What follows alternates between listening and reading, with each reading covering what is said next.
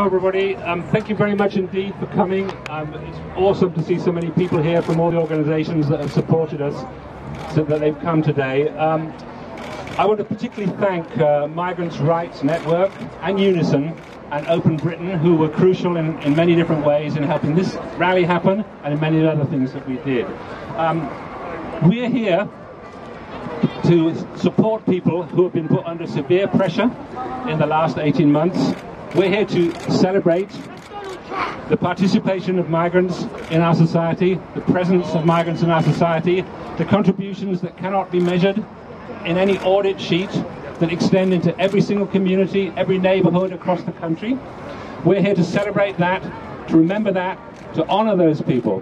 We're here to show solidarity, and we're also here to remember, as we celebrate, there are people being placed in detention, unlimited detention, because we're the only country that has unlimited detention in the European Union. There are migrant workers who cannot fight to improve their wages and conditions because they risk deportation if they try. There are families who are permanently separated, parents who can't speak to their own children except through Skype because of our family spousal laws.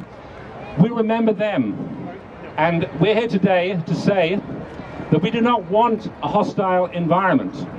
We do not want a hostile environment directed at migrants. It demeans us as a country. It places people's lives under threat and under constant unacceptable pressure. So we're here to say, and I'd like to hear you say it, proud to be a migrant.